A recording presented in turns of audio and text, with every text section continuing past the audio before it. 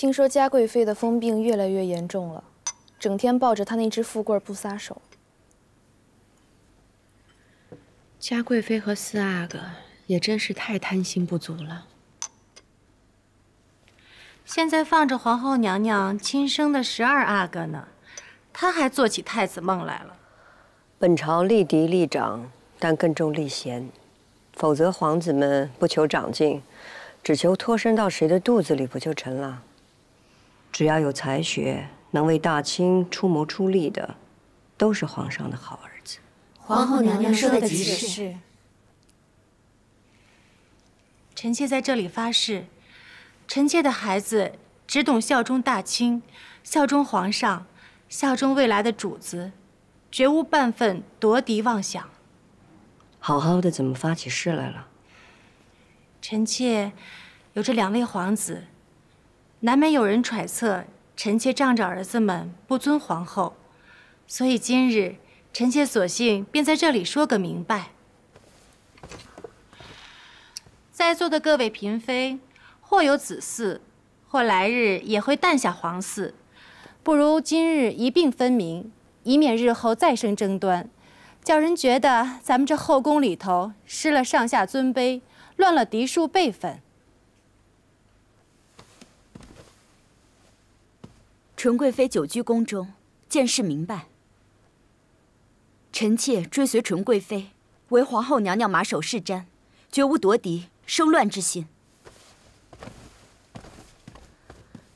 臣妾一心追随皇后，绝无夺嫡生乱之心。今儿天气真好。是啊，今儿是主子生辰，可是个好日子。皇上让内务府一大早就送来了银丝面，今儿晚皇上一定会来咱们永寿宫。皇上为了准格尔之事，许久不进后宫了。皇上一定会记得主的生辰的。会的，会的。兰翠，在殿阁里挂上山茶花香包，皇上最喜欢了。是，奴婢这就去。王禅，把慈户送来的瓶器都摆上。这皇上若来了，一定会很开心。汉人的女子对着阴晴圆缺的月亮，总有无数的感慨。可是我赏月，看着这月亮，却想起在草原上喝马奶酒，对着篝火跳舞的日子。是想家了？不是，我是在想我为什么得宠，因为我的身后是蒙古巴林部。这也没什么不好的。令妃天天盼着生儿子，我从来不盼。都说令妃得宠，我怎么觉得她最惶恐啊？一个女人只有宠爱，没有依靠，就像无根的浮萍一样。所以我们不慌，她慌，因为没有底气，才拼了命的争宠。哎，你说，皇上宠我们，会跟宠他一样吗？皇上跟我们在一起，喜欢喝奶茶，吃烤羊肉，喜欢聊草原上的事儿。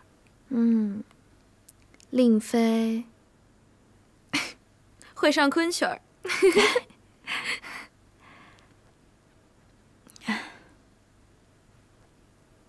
怎么了，妹妹？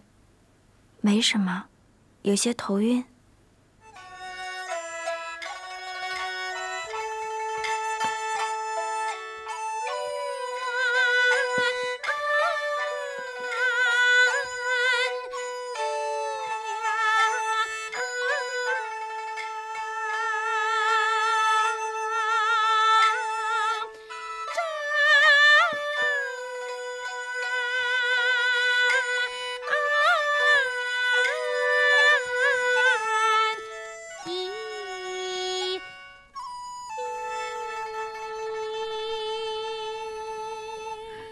好，这是你新学的曲儿。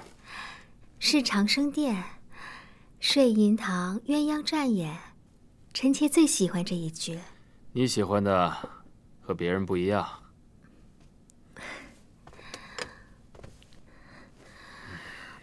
皇上，臣妾若和别人一样，皇上就不喜欢臣妾了。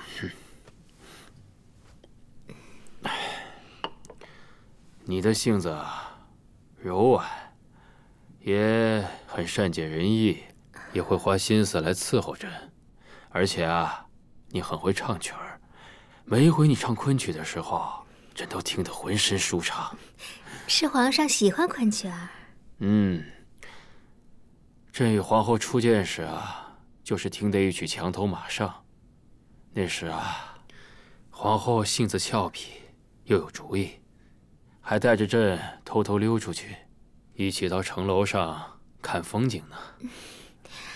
皇上喜欢墙头马上，那臣妾学来唱给皇上听。这一出就不必了。是。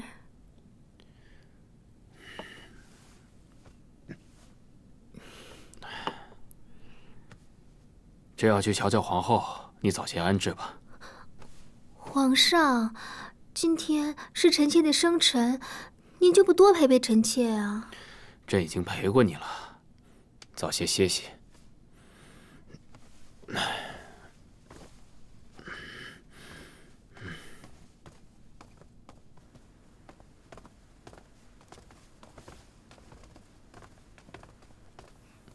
娘娘，皇上来了。啊，别起了。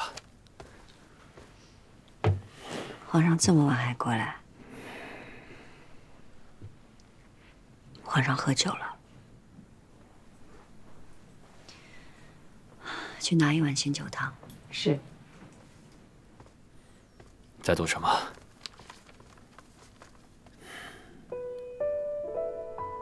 微梦如春水，悠悠绕故乡。如懿啊，你说远方的将士们和横绰，是不是也在此刻在梦中思念故土啊？皇上又在为准格尔之事和段署长公主的安危担忧了。皇上您就安心吧，准格尔之战您筹谋已久，宫中上下也无不为战事祈福。准格尔之战一定会顺遂，段署长公主也一定会平安归来的。